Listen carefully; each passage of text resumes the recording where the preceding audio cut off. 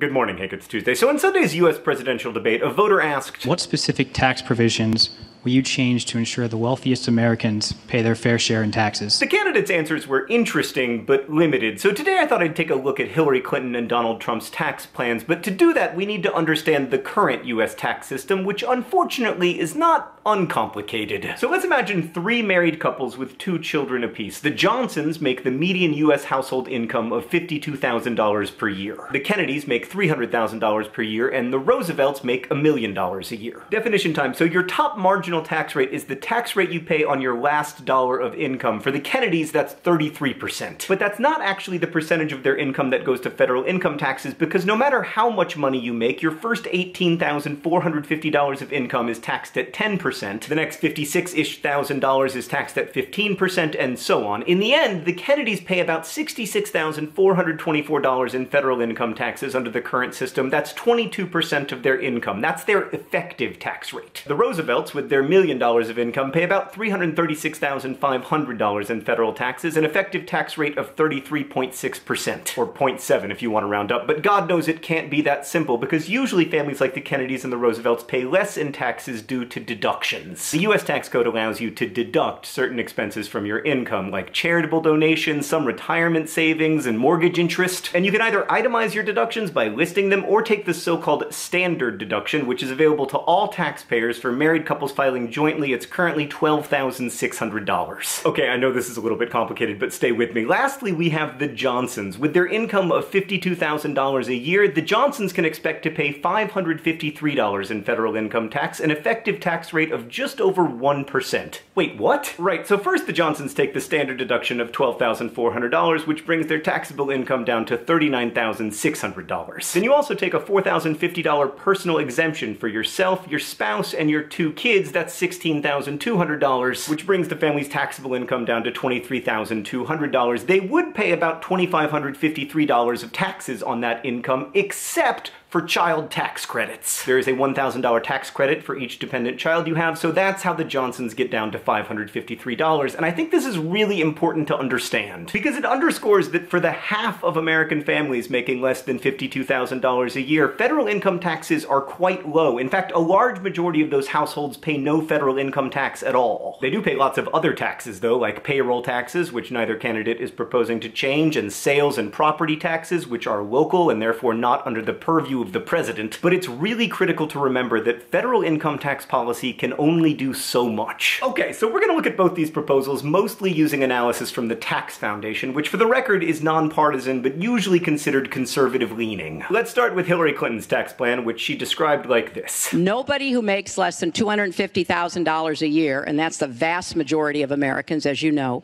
will have their taxes raised, because I think we've got to go where the money is. And that's accurate. Clinton's plan mostly leaves the tax code unchanged, with 4 main differences. First, income over $5 million per year, which is currently taxed at 39.6%, would be taxed at 43.6%. There's a lower tax rate on capital gains, which is like sale of appreciated stock or of a business, and on capital gains over $5 million, Clinton's tax plan would also increase that rate 4% from 20 to 24%. Secondly, households with over $1 million in income would have to pay at least a 30% effective tax rate. So basically they couldn't use deductions to get under a 30% tax rate. Third, carried interest would be taxed like regular income. This is a little bit complicated, but basically carried interest allows many investment bankers to claim most of their income as capital gains rather than as ordinary income, which means they pay a lower tax rate. This would close that so-called loophole. And lastly, Clinton's plan would double the child tax credit and also introduce a new $1,200 tax credit for caregivers. So if you're taking care of an elderly or disabled family member, that credit would be available to you. There would also be some changes to the estate tax, and some corporate taxes would change in an attempt to keep U.S. companies from shielding their income from U.S. taxes. So under the Clinton tax proposal, neither the Kennedys nor the Roosevelts would see their taxes change, unless the Roosevelts are claiming hundreds of thousands of dollars in deductions, in which case their taxes might go up slightly. The Johnsons, however, would see their federal income taxes go from $553 a year to 0 because of the increase in the child tax credit. So just to be clear, at the debate when Donald Trump said, "She is raising everybody's taxes massively. That's just not true for the vast majority of Americans, but there is a cost to tax increases even when they're only focused on the rich.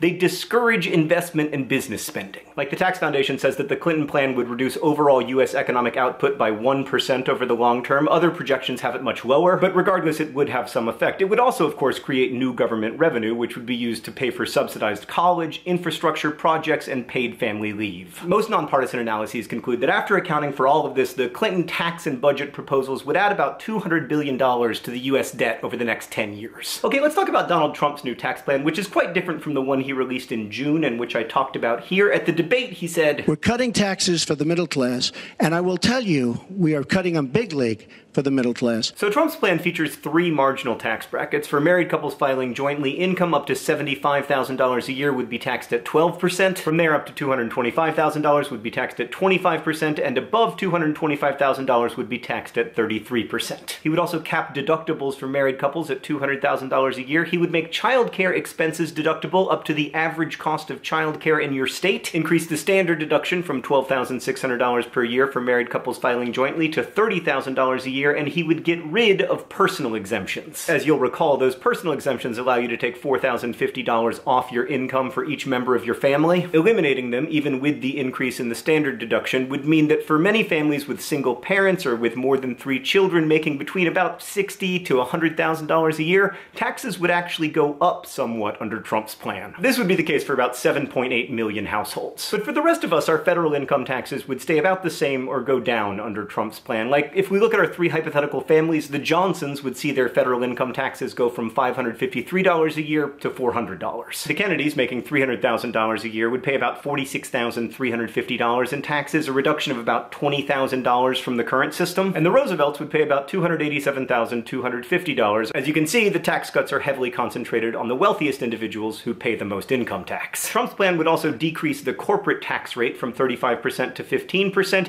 and like Clinton's plan, it would seek to get back some of the profits that are offshore from US companies, and it would close the carried interest loophole. In total, before accounting for macroeconomic effects, Trump's plan would lower revenues somewhere between $4.4 and $7.2 trillion over the next 10 years, depending on who's doing the math. But just as higher taxes can discourage investment, lower taxes can encourage it, and the Tax Foundation does project that Trump's plan would lead to growth. But no matter what you've heard, that does not mean that tax cuts pay for themselves. They don't. For instance, both the Reagan and the Bush tax cuts boosted growth, but they lowered federal revenues. The Tax Foundation, which remember is conservative-leaning, says that even after growth is accounted for, federal revenues will decrease under Trump's plan between $2.6 and $3.9 trillion. Now, Trump has proposed to pay for some of this shortfall, around $1 trillion over 10 years, via budget cuts, but he also wants to spend about $500 billion more on the military over the next 10 years, so even the rosiest projections have Trump's total budget and tax plan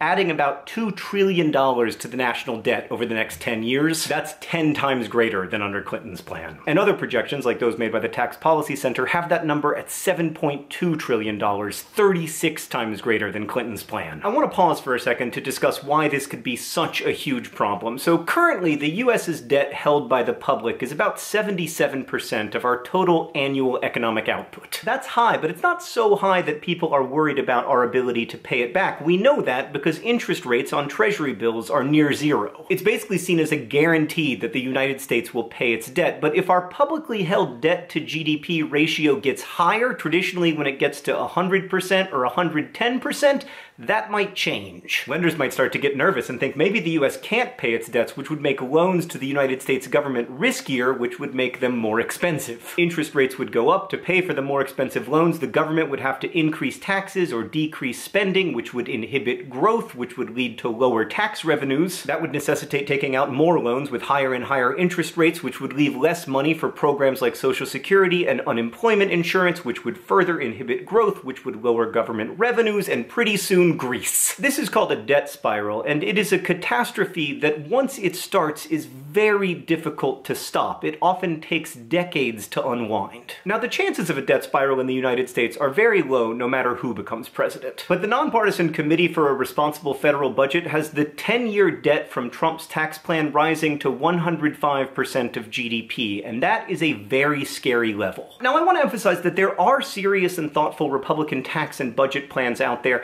but to cut taxes by the amount that Trump is proposing, it is necessary to either cut popular entitlement programs like Medicare or else to cut defense spending dramatically. Serious Republican budget proposals do one or both, and Trump's does neither. So in summary, Donald Trump's tax plan would cut income taxes for most Americans, with the majority of the benefits going to the wealthiest households and small increases on taxes for some middle-class families. Hillary Clinton's tax proposals would cut income taxes for middle-class families with children. The rest of us probably wouldn't see much change, but the wealthiest American households would have their taxes go up. If you'd like much more information, there are links to nonpartisan analyses in the doobly-doo below. I'll also try to be in comments to answer any of your questions. And if you aren't yet registered to vote or aren't sure if you're registered, please go to youtube.com/howtovote in every state and find your state. In many states, the registration deadline is today, so register, please vote.